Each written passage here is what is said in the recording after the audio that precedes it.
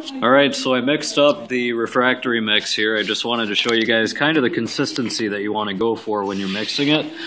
It's very sticky, very thick, very goopy. I'm using a garden shovel here. But at the same time, if you let it sit for a while, it's going to level itself out. Also, if I strike it with the shovel here, tap it a couple of times, you can see some moisture come to the surface, and then it absorbs right back into the mix. That's typically the consistency that I mix this stuff to. Now, I'm not exactly a professional. I don't do concrete work for a living, so this might be a little bit wet, but if you have problems with it, you can always add either more water or more mix.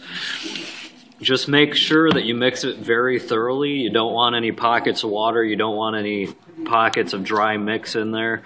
That'll cause problems. It might cause a blowout. It might cause a steam explosion. Could result in personal injury, damage to property, or death.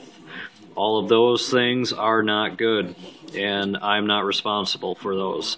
Do this at your own risk, I guess. So that's that, and I'm going to start filling up the furnace.